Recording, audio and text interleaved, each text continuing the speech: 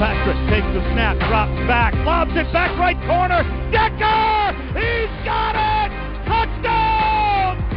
Eric Decker scores! And the Jets have won it in overtime!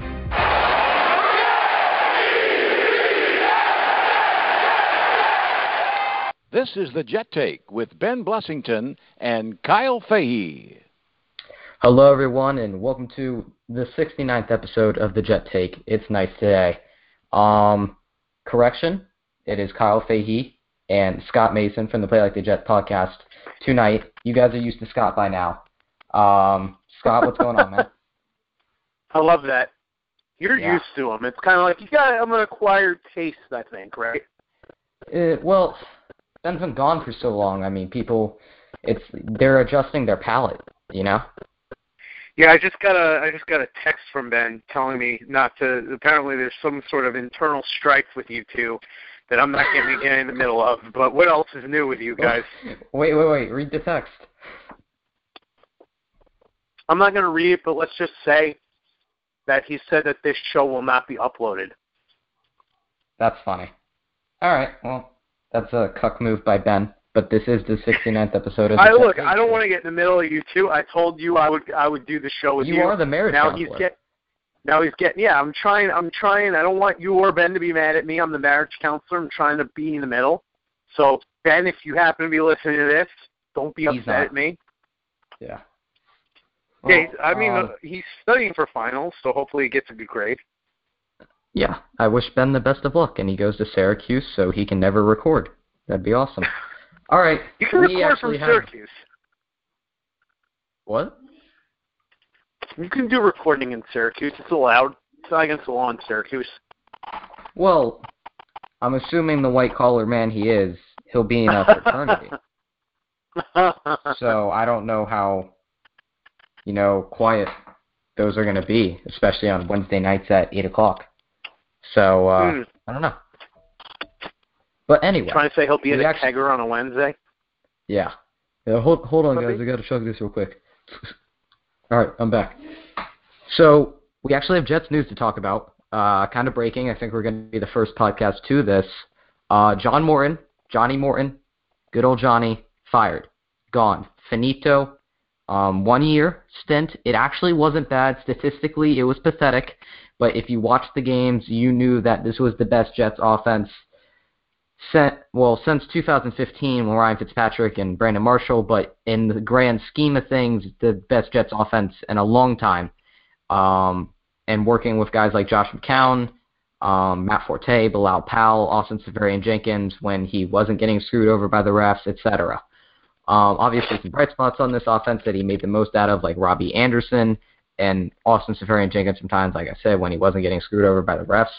But this was a move, I guess, that doesn't come as a surprise. Rich Cimini, he kind of reported this like 2 weeks ago, and even before that, there were rumors about him possibly going to Oakland. So this was a move I think we all foresaw coming.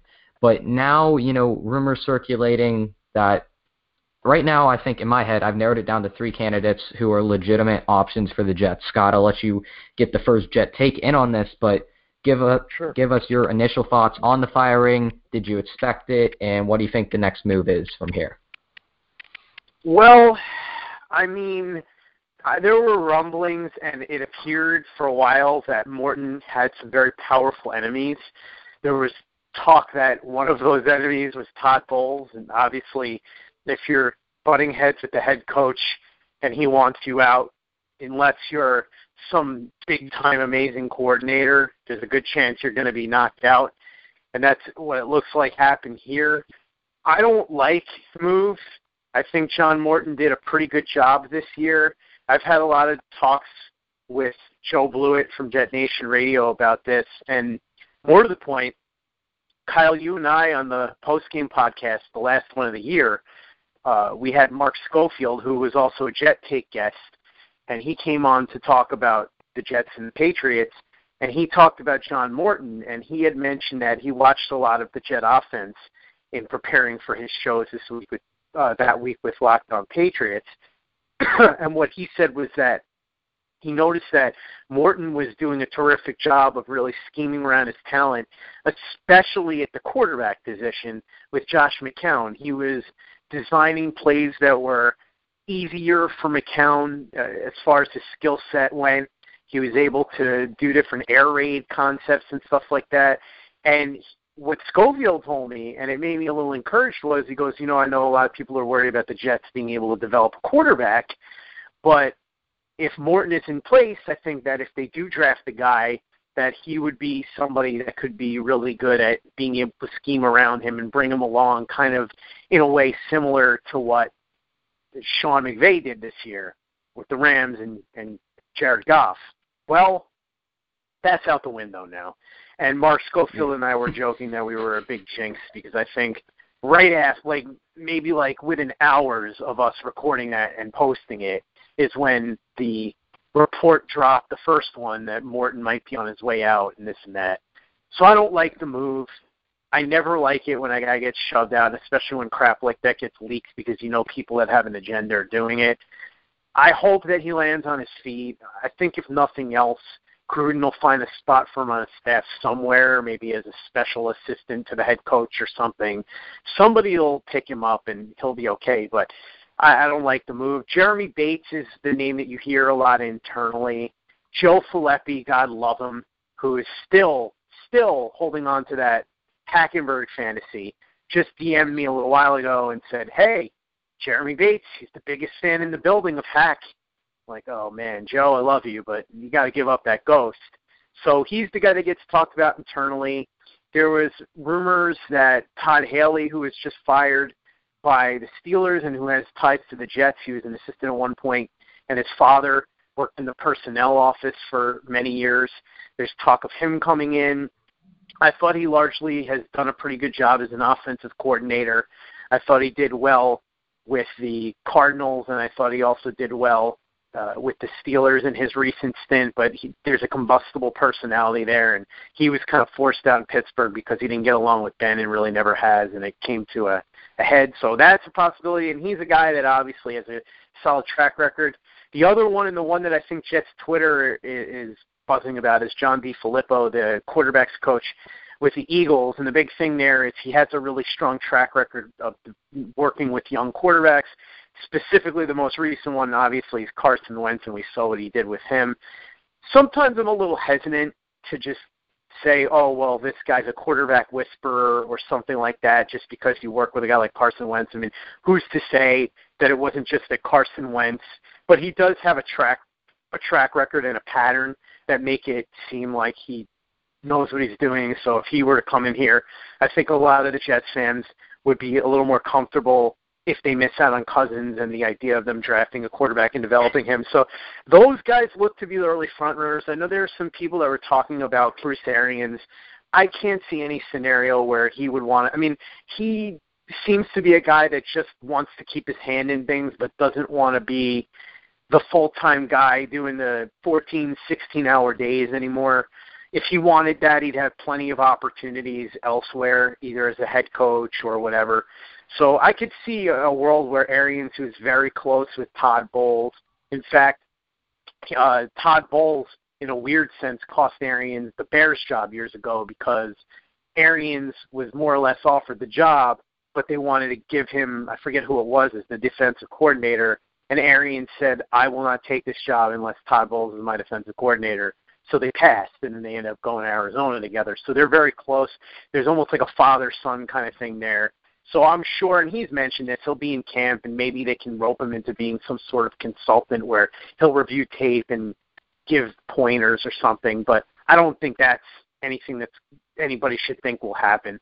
But so that's what I would say early on. I know that was a mouthful, but that seems to be what happened, is that Morton got shoved out by people that have more stroke than him. I don't really like the move, but it is what it is.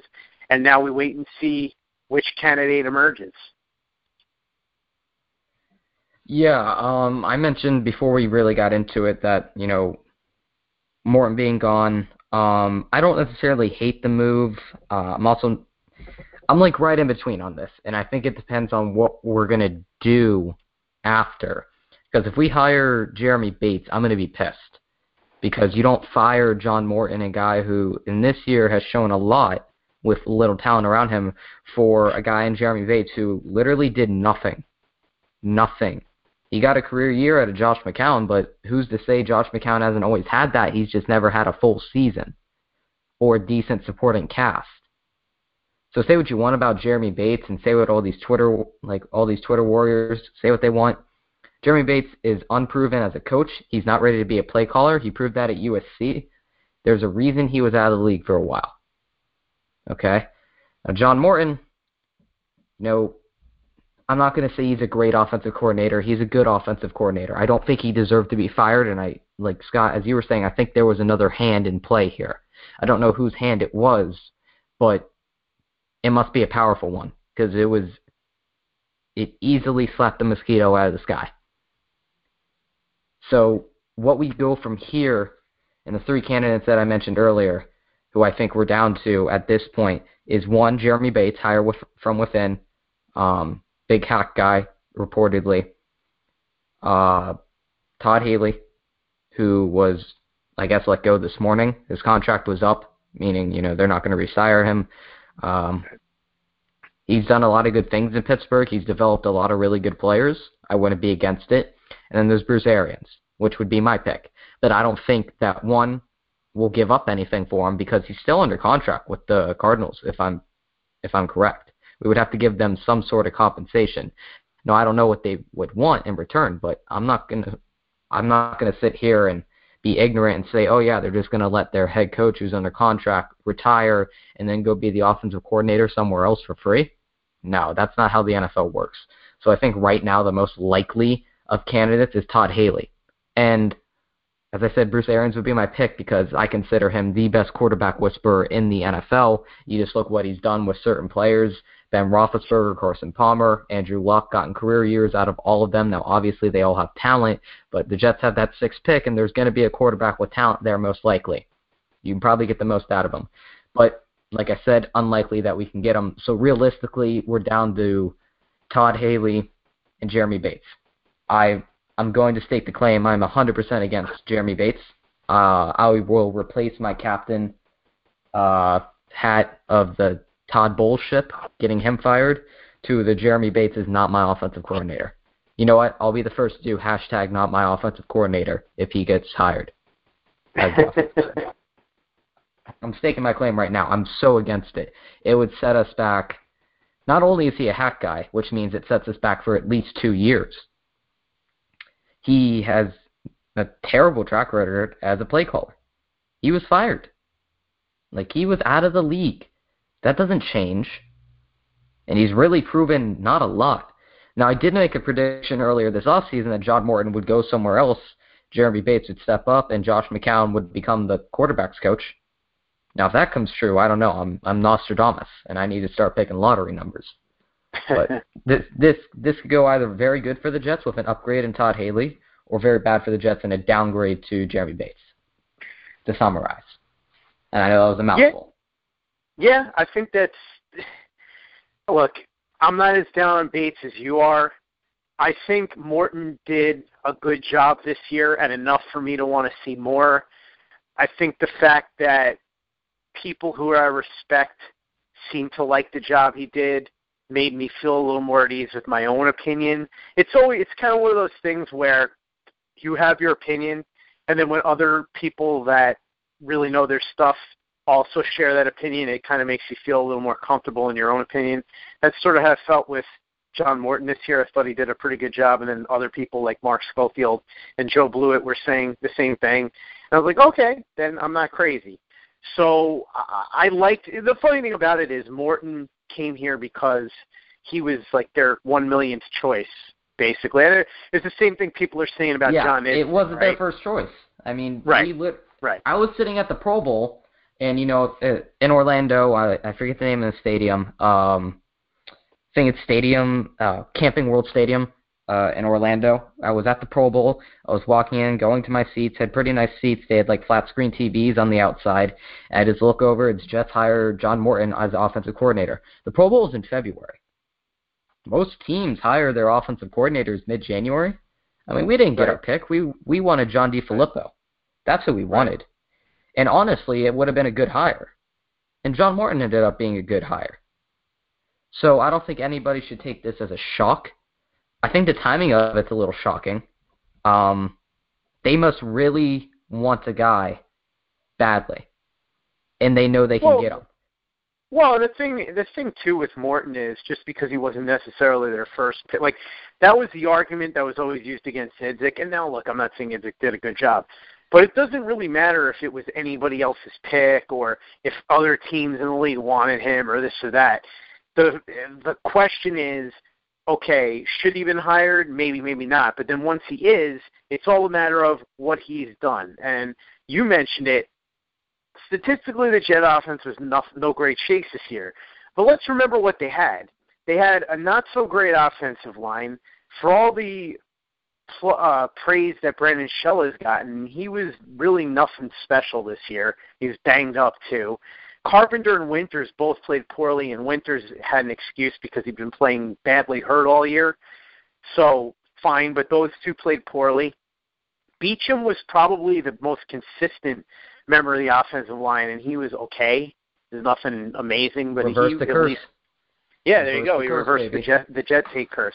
And you had Wesley Johnson, who was arguably the worst center in the NFL. He was just pathetic, and the reason why I'm not for cutting James Carpenter is because he has a manageable cap figure, and I'm optimistic that if they get a decent center in there, it'll help, because we saw that once the Jets went on that spending spree in 2008 and brought in Alan Fennick and Damian Woody, it elevated the play of Mangold and Ferguson, who had struggled a bit the year before. So I'm optimistic there. But then if you look at the other weapons, and let's be honest, first of all, Josh McCown is a career journeyman.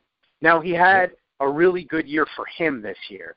It wasn't some incredible year, but by Josh McCown's standards, look, we know what he was. He was limited.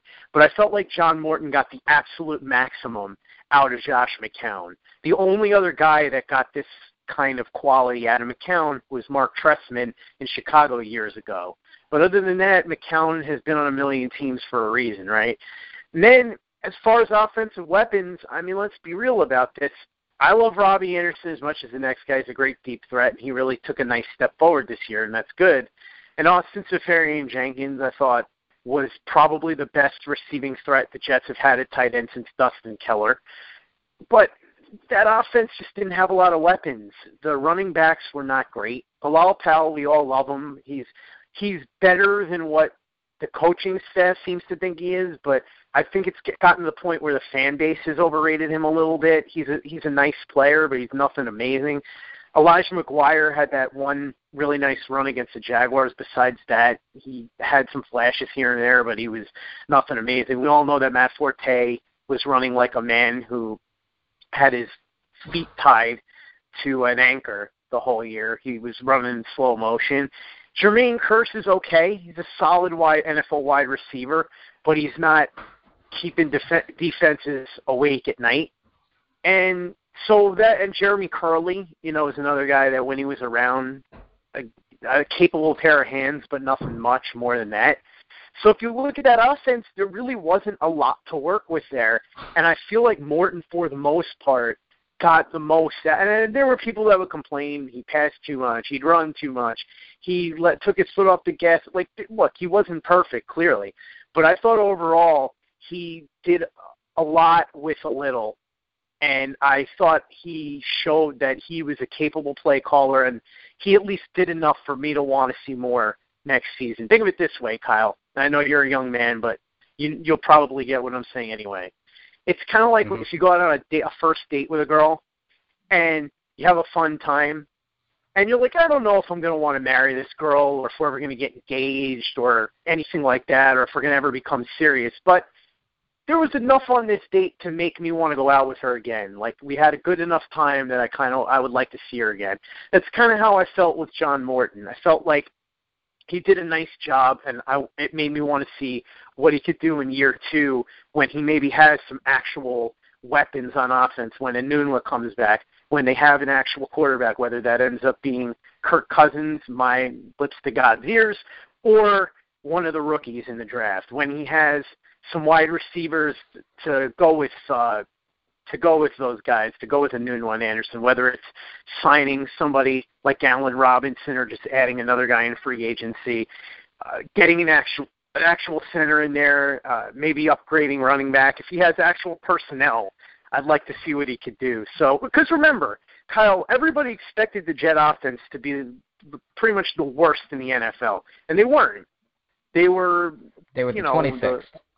Yeah, which is still better than 32nd, which is what we all expected. And that's just statistically. Straight facts. Welcome to the Jet Take. Only spitting the truth. That's right. I'm not going to sit here. We've said this many times. We're not here to try and sell you merchandise. We're here to just, this is what we think.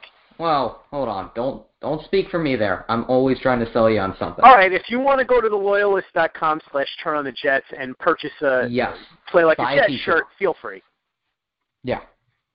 But that was our but you get my point. Our main, buy merchandise, but that's not our main goal here. Or as the character on Lost One said, wouldn't call it our primary objective, right? So that's kind of how I look at it. With the Jet offense. They were expected to be bad. They weren't great this year, but given what he had to work with, Morton showed enough for me to be intrigued and want to see more next year. And now we won't get that, and I don't know. We'll see. Like you said, Todd Haley's an established guy. Wouldn't be the worst guy in the world to bring in here. The interesting thing would be, in Pittsburgh, he was used to working with an established star in Ben Roethlisberger. When he was in Arizona, it was a different story over there as well. It's not like he had a young quarterback that he was really building up, and when he's with the Chiefs and so on and so forth. So I don't know. We'll see. I think everybody would love to see DiFilippo. I don't know that that's a move that happens. If it does, I think a lot of people will be happy. But we'll see. I think Arians is a pipe dream. I think there's a 0% chance, roughly, of him becoming the offensive coordinator. Whatever, with compensation, I don't even think that matters. I just think there's a reason Arians retired, and it's not to go be an offensive coordinator somewhere. So we'll see. But it's interesting for sure. Again, all the leaks to Cimini and to our friend Manish Mehta, and by friend, I mean not our friend Manish Mehta, when those leaks start happening and you keep hearing the refrain, you mentioned it. I said powerful friends. You said powerful. I said powerful enemies. You said powerful enemies. And what it sounds like is that Todd Bowles and John Morton were just not on the same page. And that's the way it goes. Is if the offensive coordinator and the coach are not on the same page, and somebody's going to go, it's going to be the offensive coordinator. And to be honest, I think there's a portion of the Jet fan base that would have preferred Morton stay as the coach and Bowles get kicked to the curb, but that's just not how it worked out. So we'll see now. It'll be interesting. It gives us some more things to talk about until free agency comes up. And, man, I'm telling you, it's going to be a long, 2 months until that legal tampering period starts? Yeah. And, right now I'm looking at Todd Haley's, career. He was with the Jets for 1 year as a scouting assistant. Right. That's what I was saying before. The Jets, as a wide receiver coach for 3 years with the Jets from 97 to 2000. So he does have some familiarity with the, and his father worked with his father worked for the team for years too. Okay, I wasn't aware of that. So he does have familiarity here. Maybe he considers his home. I'm looking back. He was with the Steelers from 2012, obviously, to up in this year. So I'm looking, obviously, the Steelers are a great, great team. Never going to beat the Patriots, though. They're a great team, not only because of Ben Roethlisberger, but because of guys like Le'Veon Bell, because of guys like Antonio Brown, Juju Smith-Schuster, and the great offensive line they have. And then they just it's because overall, Kyle, the main thing with the Steelers, and it's what builds all consistent contenders, is, and this has been a huge problem for the Jets for a long time, is that they hit on picks in the mid to late rounds on a fairly consistent basis. That's how you stay a successful franchise. Look, I'm not going to say anybody can hit on first-round picks because we've seen a ton of first-round busts, right? But obviously, statistically, it's a lot easier to hit on a first or a second-round pick than it is to hit on mid to late rounders. And that's one of the things, and we'll get into this later on, I suspect, when we talk about all the nonsense going on with John Idzik and all the fighting going on over that. But, you know, you look at like Mike McCagnon, one of my big criticisms of him is he's supposed to be this big football man and this football expert. But if you look at the vast majority of quote-unquote hits that he's had in the draft, it's been Leonard Williams, Jamal Adams, Marcus May, first-round picks. I guess you could say he hit on Shell in the the fifth round. They traded a fourth-round pick to get it. Okay. But they haven't, over the last 3 years, there are not a lot of picks that they hit on in the mid to late rounds. So that's what he's going to have to do. But that's what it was with the Steelers, is that's why they're successful. I mean, it helps that they have Ben Roethlisberger, obviously, but the core of the team is built. Like you said, Juju Smith-Schuster was a second-rounder, but it just seems like they find guys like Juju Smith-Schuster who some people have thought early in the process could have been a first-round-ish type pick, and instead slides, and they end up getting him, and then he ends up, Antonio Brown was a fifth-round pick, right? There you go. I actually have the drafts in front of me. Sixth-round pick. Oh, yeah, I'm sorry. By the way, a little bit of trivia there for you, Kyle. Uh-oh. I don't know if you know this, but the way the Steelers got Antonio Brown was... Yeah, Santonio Holmes, the trade. Yeah. Yep. So it's always, and the same thing happened with the Jets with Brett Favre. That pick that they used for Brett, they traded away for Brett Favre, turned into Jordy Nelson. So. I don't consider Jordy Nelson that good. But anyway, my roundabout point here on Todd Haley, he was with the organization, the Steelers, from 2012, obviously up until this year. So I'm looking at the offensive players that were drafted. We'll start in 2012. I'm not going to go pick by pick or anything, but I'm going to go with the noticeable ones. First-round pick, 2012, David DeCastro, all-pro guard. Doing pretty well. Obviously had the talent, 24 overall pick, Stanford, pretty much a machine for offensive linemen in the NFL. They seem to produce a guy who goes to the Pro Bowl, I want to say, every 2 years, basically. I'm not sure how much credit I'm going to give to him, but, obviously DeCastro has been playing on a consistent level for a while under the same offensive coordinator. So I'm also not going to say, oh, that's not Todd Haley, but I'm not going to say that's all Todd Haley. Seventh round, Kelvin Beachum, great value pick, seventh round. I mean, he was at a Pro Bowl level for basically 2 years, and he got hurt. Then he went to the Jags. Now, obviously with us, Jet Take member, had a good year this year. So I could say that he knows how to pick offensive linemen so far, in his couple of drafts. Because when he was with the Jets, he was also a scouting assistant. So I'm going to assume that he definitely has some sort of say in this. Obviously, the offensive coordinator has a say in the guys who he likes and, fit the scheme and whatever. But he has a background in scouting, and, he knows when he sees a good player. Correct me if I'm maybe overanalyzing that, Scott, but I think that's a fair assumption. Yeah, that sounds fair. Okay. 2013, second-round pick, Le'Veon Bell.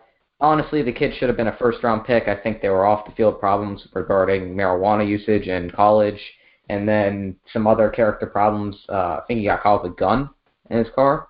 I'm pretty sure that was Le'Veon Bell. So they got him in the second round. Great pick. Third round, Marcus Wheaton, contributor. I mean, they've gotten a consistent contributor out of the third round. I know, obviously, he's working with Ben Roethlisberger, but, he's been a solid guy for them. Landry Jones in the fourth round. I hate Landry Jones.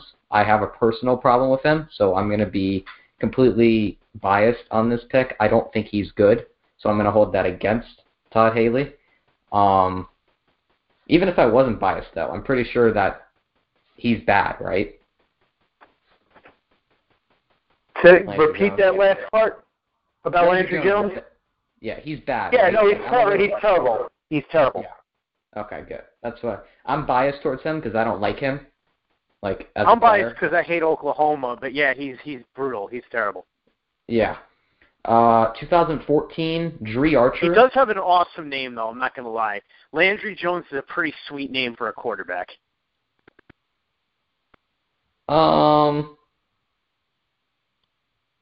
That's a hot take. That's a very hot take. that's such a quarterback. It's a cool quarterback name because first of all, Tom Landry, and second of all, I think old white guy when I hear Landry. I don't want that as my quarterback. He's a legend though. And the other one is, if you ever watched Friday Night Lights, the character Landry was one of my favorites. So I just think it's a cool Baker name. Mayfield's better quarterback name. That is a cool name. Yeah. That is a cool name. Can't deny. I can't wait for when we start pumping out Broadway Baker shirts. That's gonna be great. Well, if he ends up getting picked by the Jets, we'll talk. I'm sure we'll talk about that in a little bit. But Crystal Levitas, I'm sure, is going to be the first one to buy that. Crystal Levitas from Locker Room Update, who's I think Baker Mayfield's biggest fan. I don't know if she would either confirm or deny. She probably has a Baker Mayfield tattoo on her neck or something. But if he gets picked by the Jets, I think she may be the first one to buy a Broadway Baker shirt.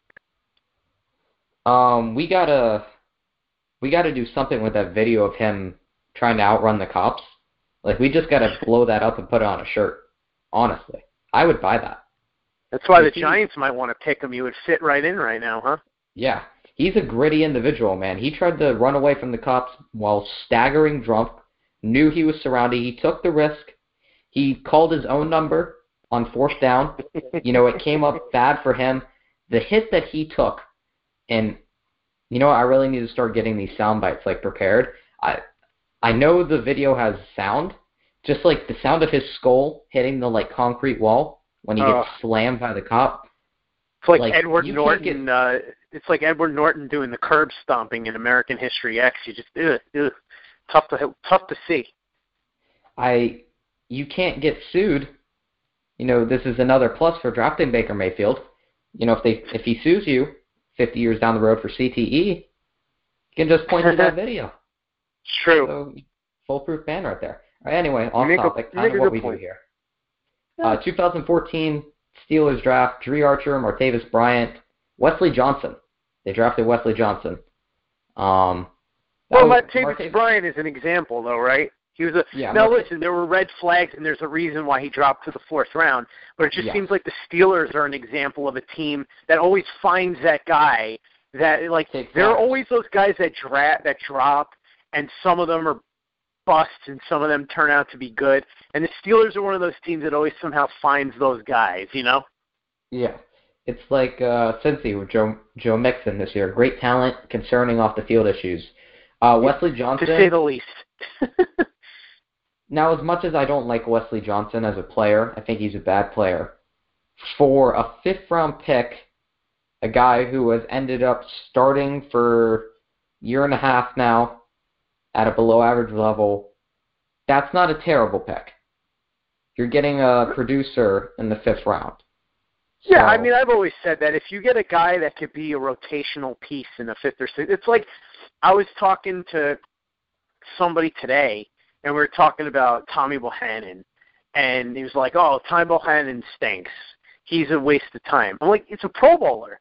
He's like, "Oh, well, it's a fullback Pro Bowler. No one uses fullbacks." Like, okay, fine, but if you get a Pro Bowler at any AFC Championship, Well, right, but the point is, if you get a Pro Bowler at any position in the seventh round, that's a win. That's 100% a win. You're not going to tell me that Tommy Bohannon in the seventh round wasn't a good pick. When you pick a guy in the seventh round, I don't care what, even if he's a punter, if you get a seventh round punter that goes to the Pro Bowl, that's a good pick. Yeah, kind of like a Lachlan Edwards situation. Sure. Yeah. Well, hopefully. All right, 2015, Sammy Coates, Jesse James. Those were the only offensive players taken. Both of them. James was good, man. He's a good player. Yeah, both of them were big producers for Pittsburgh. Yeah, sure. Then 2016, DeMarcus Ayers. They took him in seventh round. I don't see any other. Well, actually, Gerald Hawkins, tackle at LSU. They've only been in the league for 2 years now, so I think it might be a little early for them. But they were also fifth and seventh round picks, so right. You're not necessarily working with the greatest there. And then 2017 this year, Juju Smith-Schuster, James Conner, Joshua Dobbs, and that's it. I can tell you that Juju Smith-Schuster, very good, should have been a first round pick. overlooked because of his size. Teams are regretting it now. I think most of us at TOJ, thought the same thing about him when he was coming out. And then cool name,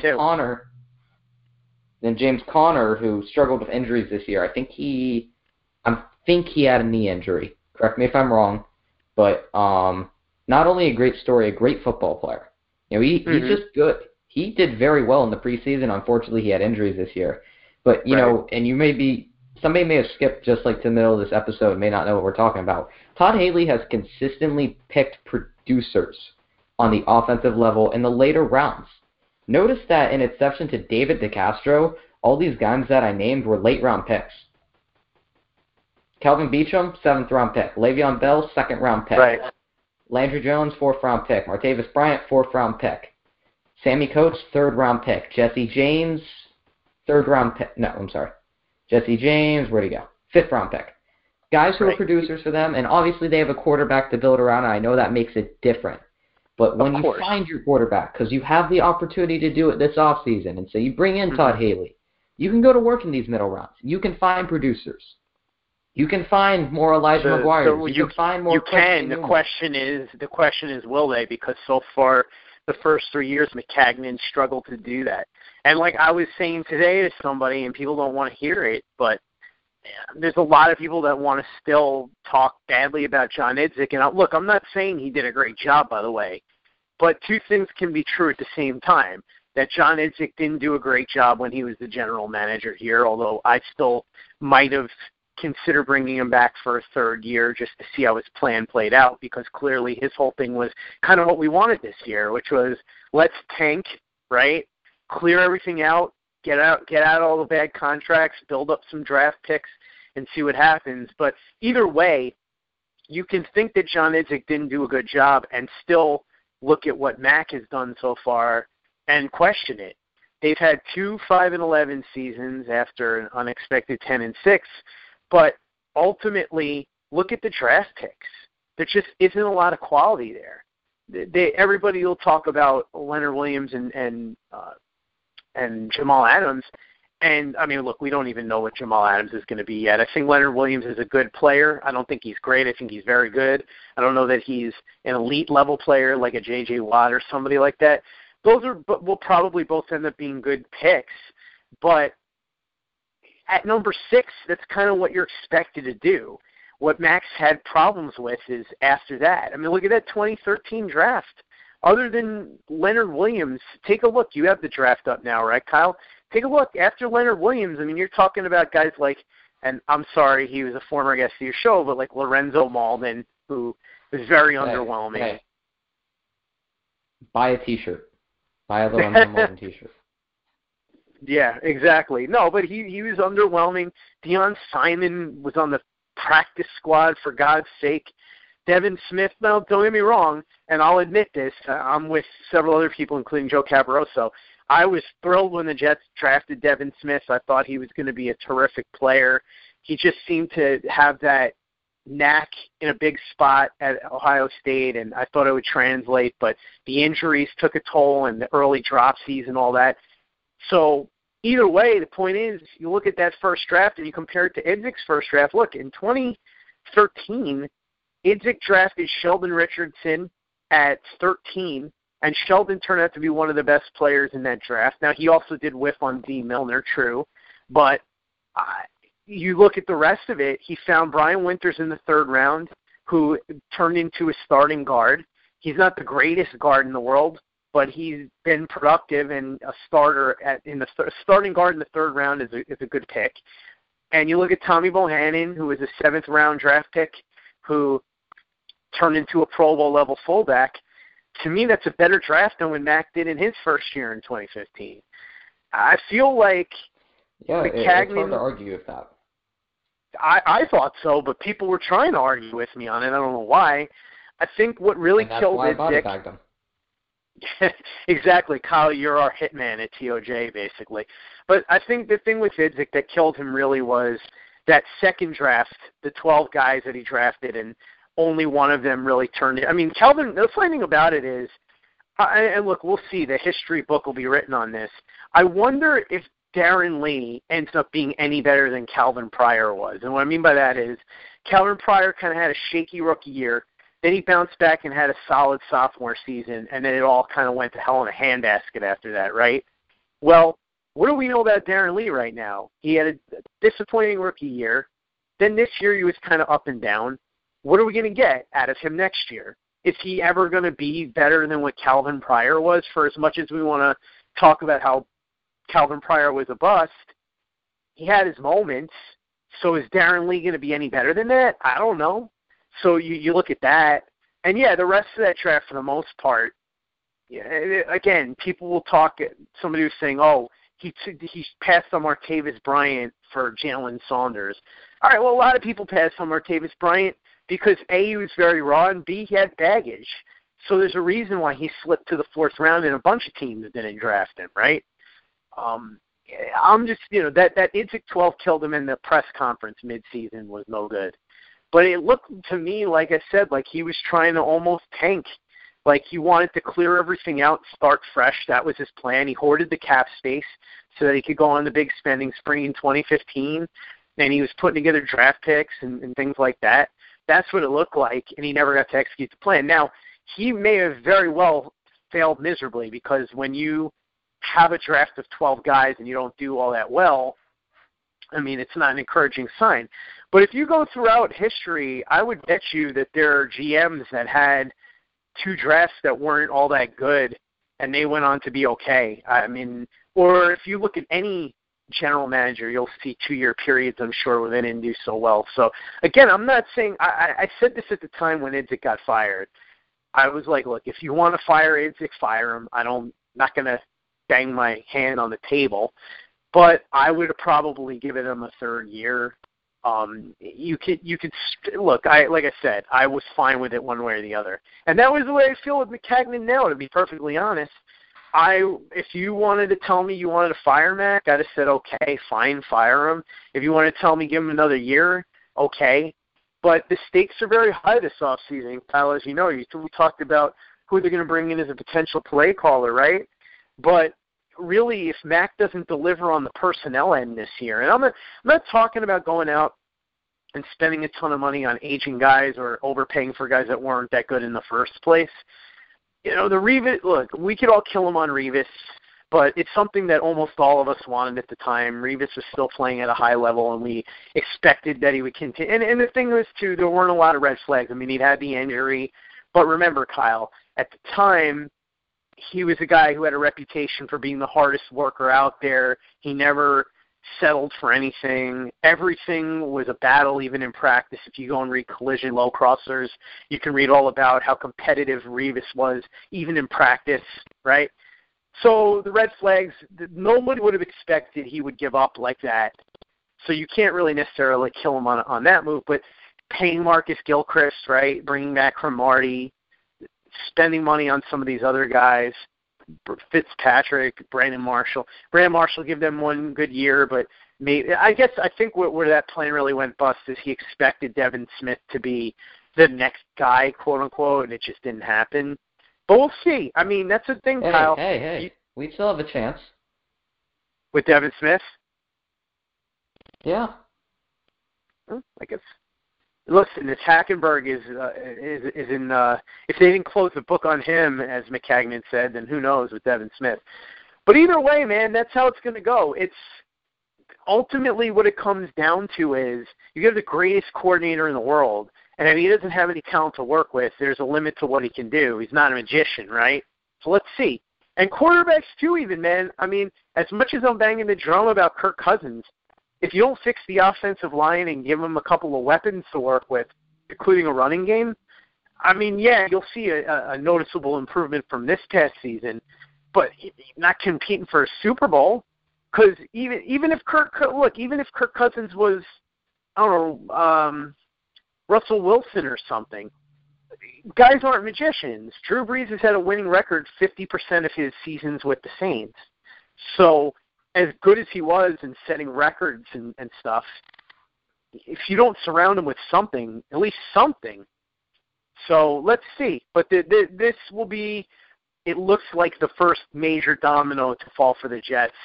the offensive coordinator position. Then we'll have a better idea of whatever potential quarterback it is, whether it's Cousins or whether it's a rookie, what they might be coming into and what they might be looking at dealing with when they get in here day one. So we shall see. But it sounds like you kind of have talked yourself into Todd Haley. Yeah. I'm good at talking myself into things and then just not pulling the trigger. So we'll see what happens. We're going to go into our first caller of the night. It's Tyler. Tyler, we got some news to talk about. John Morton, if you've been on for the last probably 30 minutes, you were on pre-show, so you've heard all of our talks, you've heard all of our discussions. First question, I'll make it pretty simple. Do you like the move of getting rid of John Morton? I'm not a big fan of him. My three candidates were like Todd H. Todd Haley. Todd Haley, yeah. Jimmy Bates and that UCLA coach Jim Mora. Oh, that's actually not a bad idea. Kind of unorthodox. Haven't heard it yet. I don't know if he would come to the NFL. Well, you're talking about Jim Mora Jr., right? UCLA? Yeah, UCLA. Okay. Because Jim Mora, his father... I was kind of hoping for Jim Mora Sr., to be honest with you. I definitely have that soundbite. Yeah. I know I have Jim that Mora soundbite. Scott, stall for me. I need to find it real quick.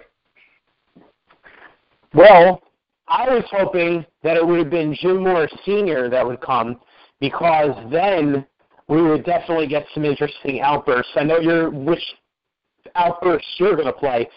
But one of my other favorite ones was when he went on the whole rant about, it's the famous Diddley Poo rant when he was the coach of the Saints. And he said we couldn't run, we couldn't pass, we couldn't stop the run, we couldn't stop the pass. We couldn't do Diddley Poo out there. And it was one of the more entertaining rants that Jim Mora Sr. went on. Jim Mora Jr., he was the head coach of the Falcons for a while, and he's been at UCLA.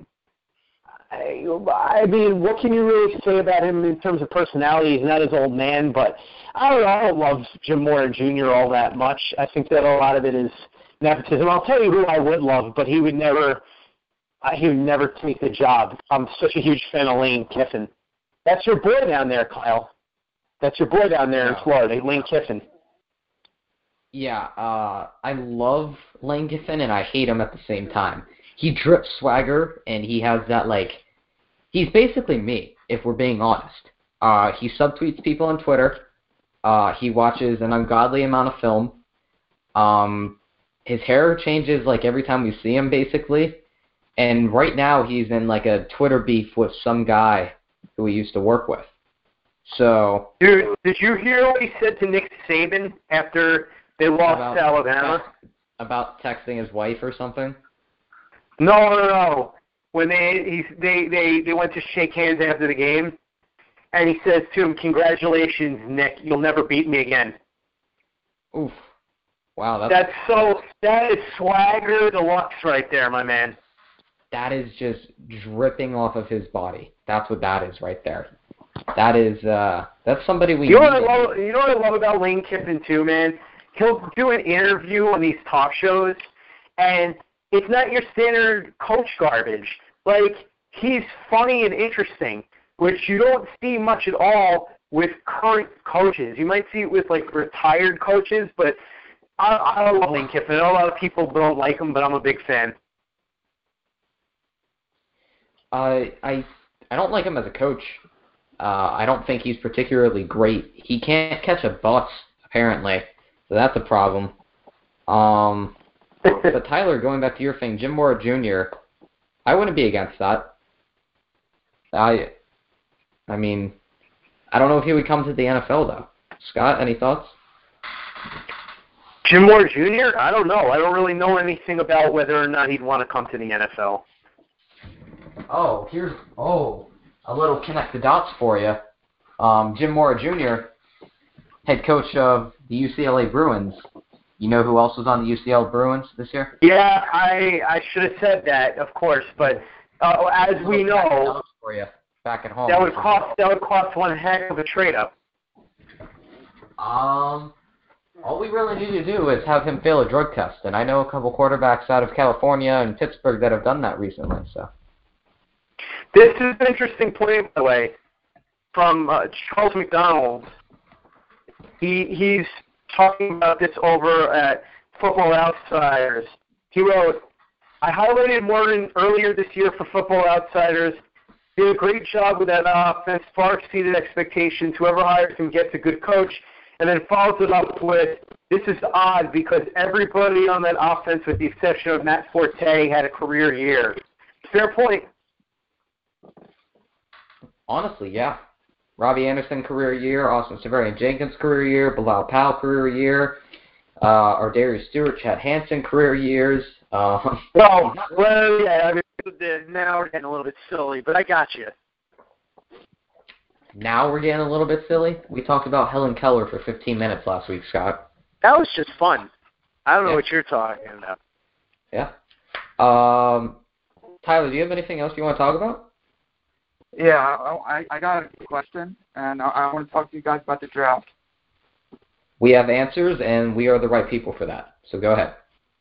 All right, the Jets aren't 6, correct? Yes, the Jets have pick 6. Let me think. Let's say we trade up to 4, right? Okay. Who would you take? Depends who's there, man. Yeah, if we're trading up, that means somebody's there. Who has the 4th pick? Let's see. So you have the Colts are 3rd. The Giants are 2nd. 1st pick is the Browns. 5th pick is the Broncos.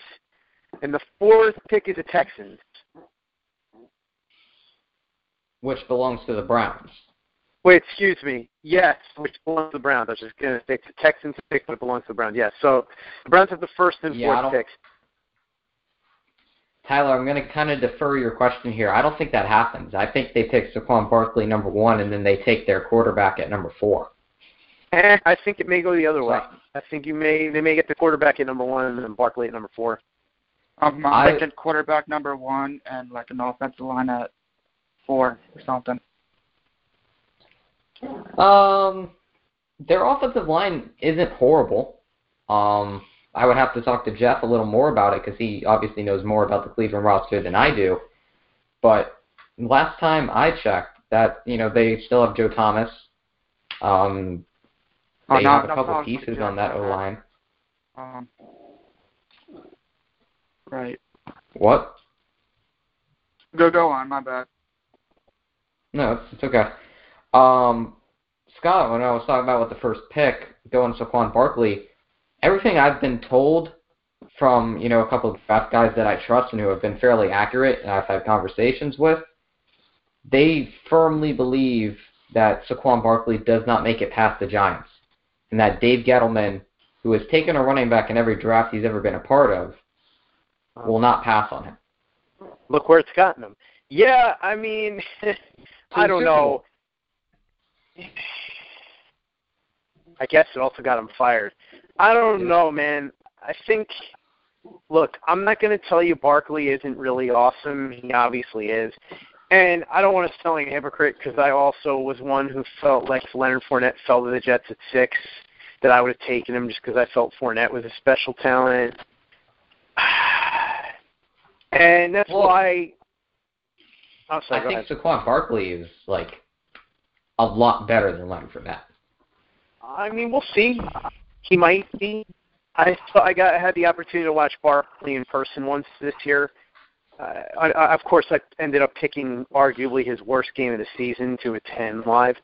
But, yeah, he's... The Maryland game? Michigan State. When they played Michigan State, I was there. I'm trying to recall Michigan State's defense this year, if it's any good. Yeah, Michigan State won that game. Yeah. They limited him to too much. I think at one point he actually had more yards receiving than rushing. But the point is... So you're saying he's a dual threat? Ooh, spins down. Boom, got No, I think Saquon Barkley is an excellent player, and I think that he'll be a hell of a running back. But I don't know, man. It's hard because to me, the draft has so many talented running backs in multiple rounds. Ronald Jones is the one that Dalton likes a lot from USC. Yep. I know that. Yeah, I was going to say Joe Moss has been banging the drum about Rashad Penny for months. Moss of the Machine, as I like to call him, because he did like 95 bowl game previews. So there's a lot. I mean, there's a ton of running backs in this draft, and I don't know, man. Well, some muscle, obviously. I don't know. It's so hard for me, especially, look, Le'Veon Bell is a perfect example, right? As awesome as Le'Veon Bell is, the guy's 25 years old, and how much tread does he have left on the tires is the question.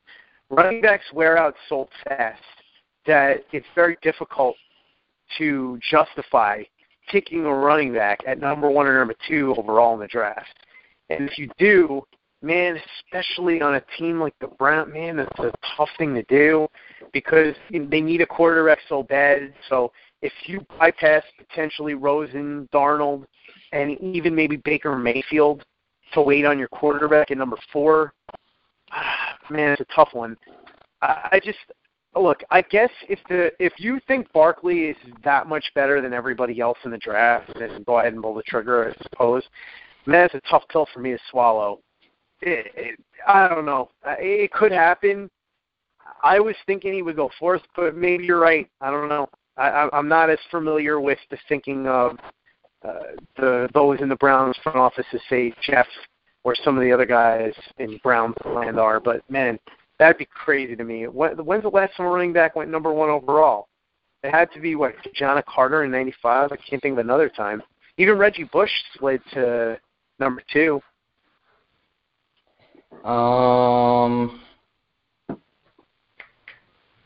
think it's got to be in the 90s. I think it was Kajana Carter in 1995, yeah. It's just so hard to do that. Yeah, go ahead, man. I think it's Kajana Carter. It's entirely possible I'm wrong, but I think it's Kajana Carter. Even Marshall Faulk didn't go number 1 overall. Some of these it's even very rare that a running back was in the top 10, although I know Christian McCaffrey did and Leonard Fournette both did.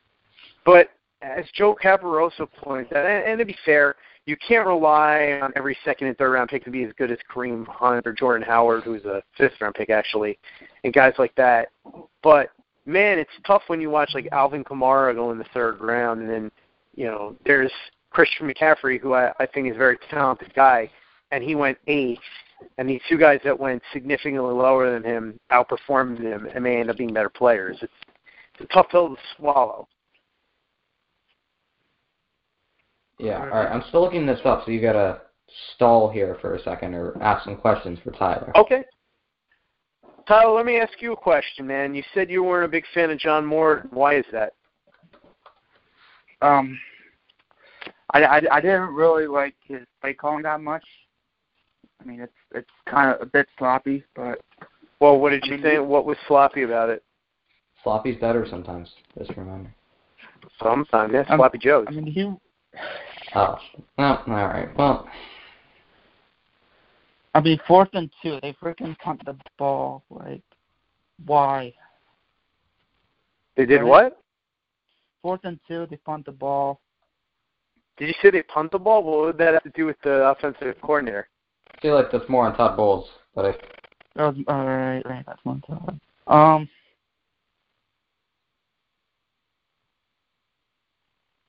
Okay, anyway, moving on. Swing for the fences. I don't know. Just move on. So anyway, so basically, you're fine with them moving on from John Morton. You seem to say you like Todd Haley. Why is it you like Todd Haley?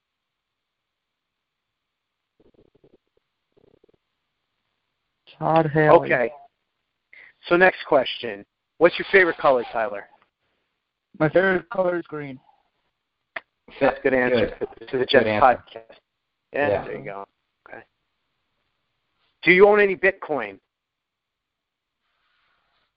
A Bitcoin? Oh, that might be a bad year for you. I've heard of those. Hot take. If you were a tree, what kind of tree would you be? A maple tree. I like it, because then you could get yourself some maple, maybe have a little pancakes with yourself. I dig that. That's good.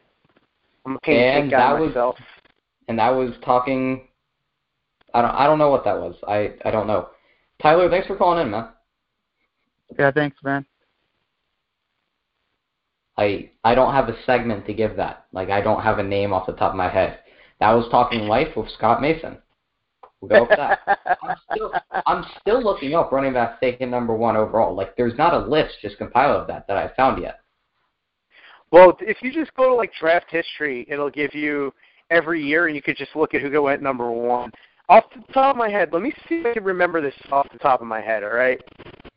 So this past year, the number 1 overall pick was, man, why am I trying to blank on who the number 1 overall pick was this year? When number 1 this year? I'm like having amnesia. Miles Garrett? Number 1 this year, man. Garrett. Myles Garrett. Right. Okay, so Myles Garrett. Then last year, number 1 was Goff, right? Then the year before that was that the Mariota Winston year? It was Jared Goff, right? Oh, the last running back, John Carter, right? Yep. Yeah. 95. Yeah, I remember that. I was at that draft, actually. Penn State. You know who was the number 1 pick before that, though? Running back? One pick before him. He was picked first. Who would have been before? No. A running back, like the next running back that was picked number 1 overall. Oh, like, back before that. Yeah. I'm going to say, let's see. Wow, this would be a while because, all right, so let's see. 1986, the first overall pick was, oh, man, let me think. Who was picked number 1 overall in 1986? 86 was the year that the Jets got, who the heck did they get in 86? I don't even remember anymore. 85 was Altoon. Give me a hint. You would not be doing well in a CTE study right now. I'm telling you. I think I've been dropped on my head too many times. Give me a hint in that draft. For some reason, I'm drawing a blank on who was in that. Give me a name or two that was in that draft, and it'll spark my memory probably. I can give you a hint on the player. Okay, you can do that too. His hip went pop, pop. Bo Jackson? Yep. Bo was first. Oh, man, for whatever reason. Well, Vinny was picked number 1 overall in 87, right? Yeah, the next year. Okay. Yeah, I always confused it, and for some reason thought that keep thinking the two of them were in the same draft. Yeah, man, wow. Because 85, the first pick was Bruce Smith, right? 85, yes, Bruce Smith. Okay. Yeah, and then 83 was the quarterback draft with Elway. Yeah, man, crazy times back then. Jeez. It's funny, we were talking. Oh, sorry, go ahead. The Jets have only had the number 1 overall pick once, Keyshawn Johnson. Wasn't a bad pick. That's correct. They actually had it twice, but traded it the other time. They had it number 1 in 96, and then they had number 1 again in 97, and traded it away. They traded down twice. The number 1 pick ended up being Orlando Pace, and then they traded down 2 times and ended up getting James Farrior, who didn't do anything with the Jets, and then went to the Steelers, and he played in a 3-4 scheme and played a lot better. Yeah, that's like the most Jets thing I've ever heard. I've actually never heard that story. I believe it. Like, you could have just lied to me. I would agree with that. Well, yeah, what happened was, so in 97 was the year that here's the whole story, and it's kind of crazy. So Peyton Manning, at the time, was a junior. Tennessee, and they don't want to come out. Yeah. and he didn't want to come out. Now, the story that came out, if you believe the reporting, is that Peyton was strongly leaning towards staying in Tennessee. And Archie Manning called Parcells and said, listen, Peyton is probably staying in school, but if anybody could talk him into coming to the NFL, it would be you. So if you want him to be your guy or whatever, you should try to convince him. And Bill never made the call, and supposedly the reason is because, and this is the reason he ended up trading out of the number one pick instead of taking Orlando Pace, who ended up becoming one of the greatest offensive linemen in NFL history. The Jets had just given up a handful of draft picks as compensation for getting Parcells from the Patriots. So Parcells felt like he needed to make up for that by trading down and recouping the picks that they lost. And so that's why that ended up happening. It's a shame, too, because, man, if they had convinced Manning to come out, obviously that's one thing. But even if they just stayed at number one and grabbed Orlando Pace, which I really wanted them to do at the time, I'm wrong plenty, but I was right on that one. That could have been one hell of a slot to fill for a long time. And then if you would have had him and then they signed Kevin Mawai the next year, you have those two guys, I mean, that makes Brick and Mangold look like, shortchanged. So, oh, well, that's the story of the Jets, though, isn't it, Kyle? The decisions they don't make. Yeah. We could have got to – this is going to be a tasteless joke. I'm definitely going to get in trouble for this. Ray Cruz? Was that her name? No, never mind. We could have got Peyton Manning to the Jets? The weather girl in Indianapolis? I thought it was a training assistant at Tennessee. Oh, yeah, that too. Yeah. Who knows? If you believe the rumors, there's rumors that there's some things that were going on with Peyton and some weather girl or something, or news girl in Indianapolis. Yeah, he mooned her, right? The girl in Tennessee, the training assistant? Oh, I thought he did something way worse than that. No, from what I remember, he mooned her. That was at least what I think he said. I think so, yeah. Oh, yeah, because I've been calling Peyton Manning like a predator for multiple years. Nah, man, Don Fry is the predator. I don't know, man. The thing about it is, with Peyton Manning, I really, at the time, I wanted the Jets to be able to get Peyton Manning. But that was such a weird thing, too, because the year before, the Jets had spent huge money on Neil O'Donnell. So to spend all that money on a quarterback and then a year later you're using the number one pick on Peyton Manning, it would have been kind of weird. But, yeah, it's always the guy the Jets don't get. It's always that door they don't go down somehow. Blair Thomas over Junior Seau, right? That kind of move. Well, Ken O'Brien over Dan Marino. Are you about to make a tasteless joke? No, I wasn't going to make a joke. I thought you were going to do something with Junior Seau then. Yeah, I'm thinking of one.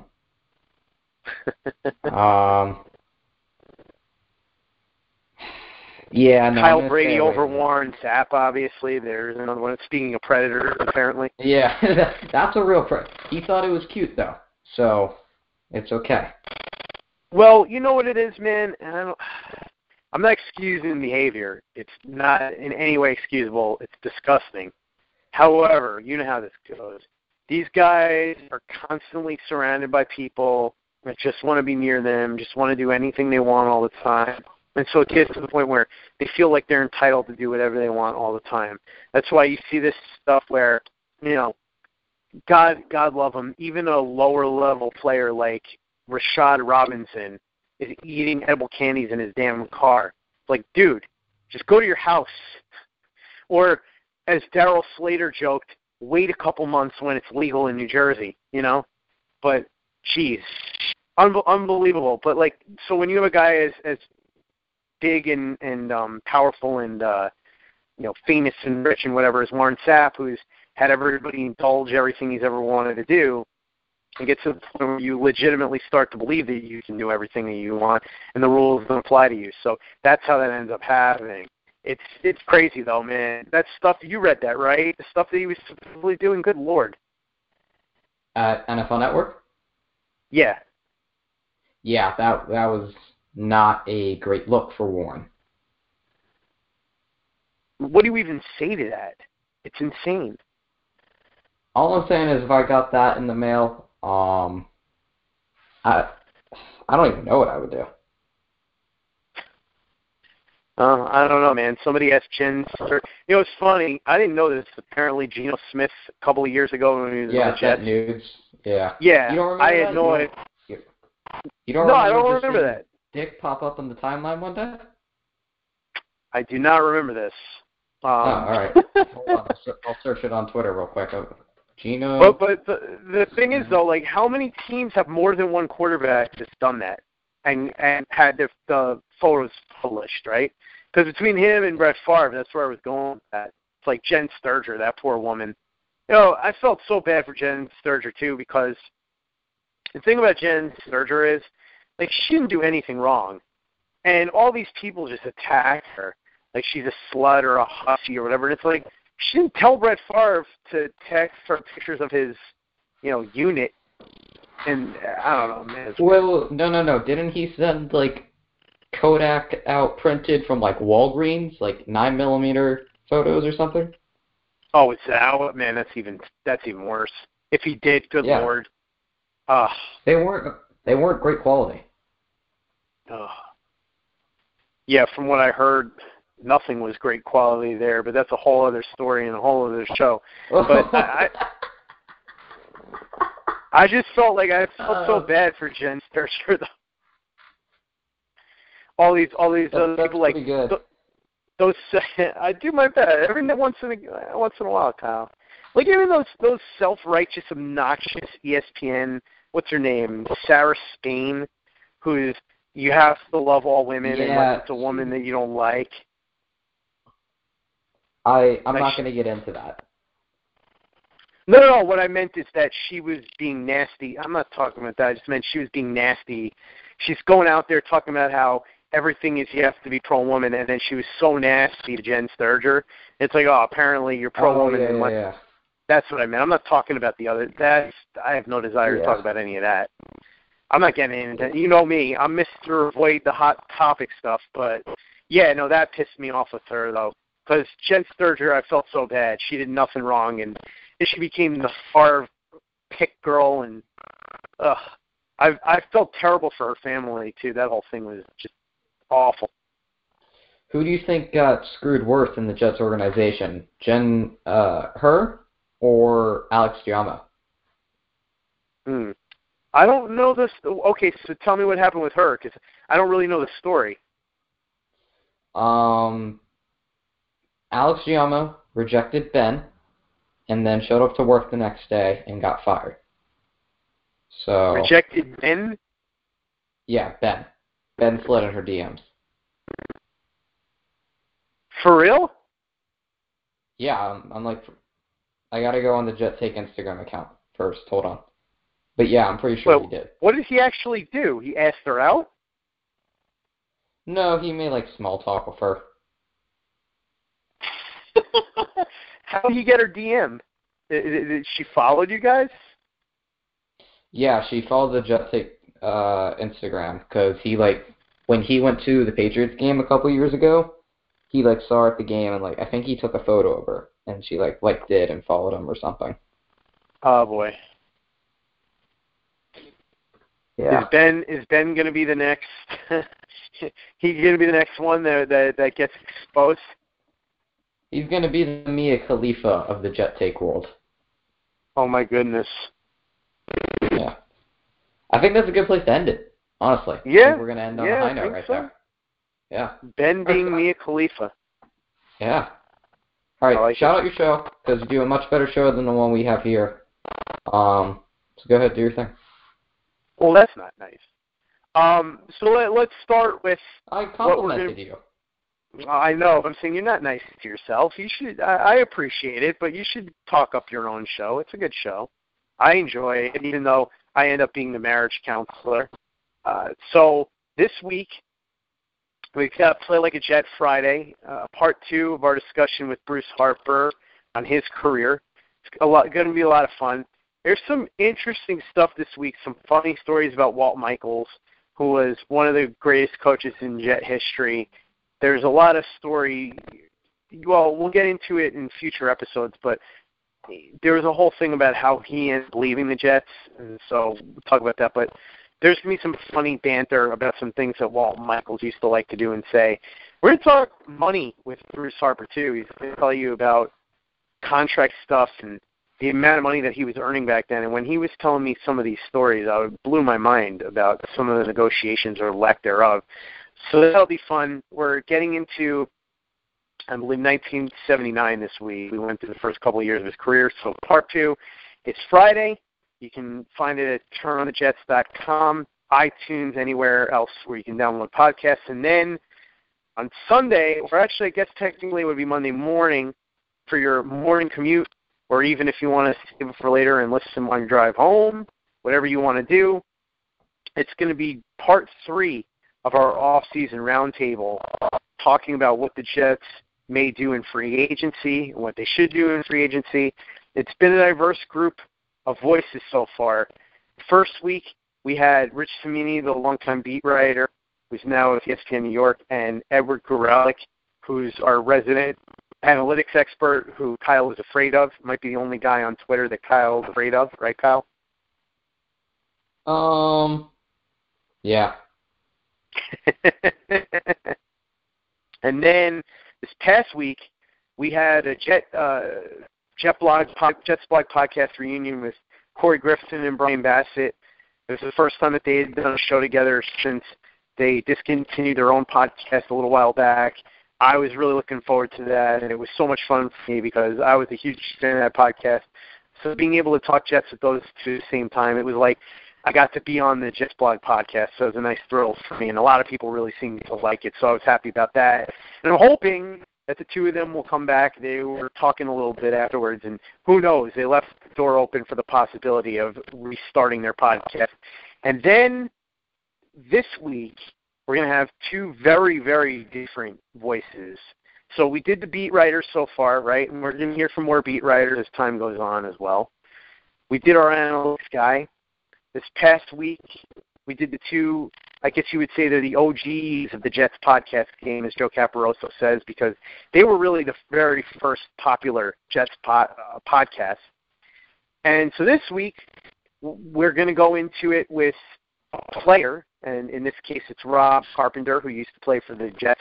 He's actually the very first guest on Play Like a Jet as well, talking about 1992, but he's hopping on to talk about what he thinks. He obviously does a show over at NYJF TV, so he's got a perspective there from a player's point of view. And then we're going to talk to Jim Garrity, who is a senior political correspondent for National Review. He's a guy that gets paid to think and write, and even has his own daily podcast. And he's also a lifelong Jets fan, just like me, started following the team right around the same time. So we're going to have an interesting conversation. And there's going to be a bit of a back and forth, particularly on Kirk Cousins. We both lived in the DMV area, and both of us have fairly strong opinions on Cousins. But I think at this point, there was a little bit, I would say Corey Griffin wasn't super gung-ho on Kirk Cousins. I think that Ed was. I think that Brian Bass was, and I certainly am. So we're going to hear a little bit different from Jim Garrity, and it's a different perspective too, because Jim is a big fan, but he's also not a guy who covers the team the way the rest of us do. You know, Brian Bass said the Jets blog for a long time. Corey Griffin works in sports full time. Edward Gorelick studies the analytics.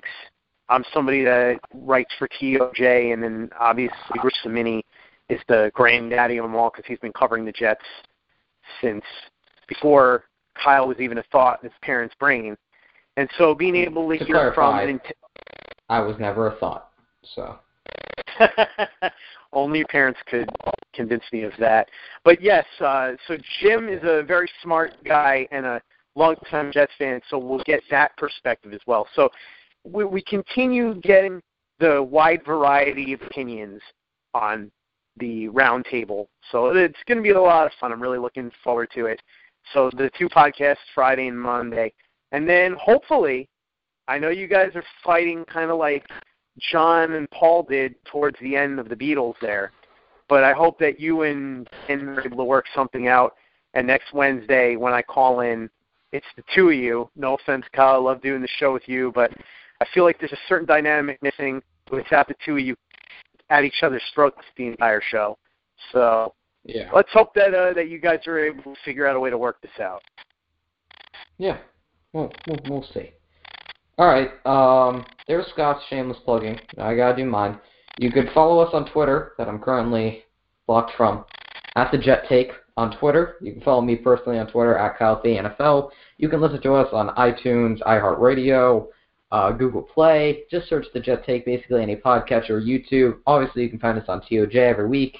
Ben and I, we haven't written a lot recently, primarily because we're both pretty busy regarding school and stuff, but draft season comes around. I'm going to be scouting the cornerbacks for TOJ.